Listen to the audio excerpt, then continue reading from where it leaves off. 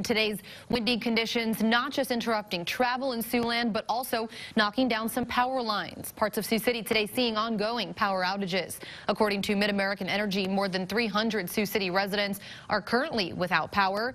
It is an improvement, though, from this morning when roughly 1,300 Sioux City residents were experiencing an outage.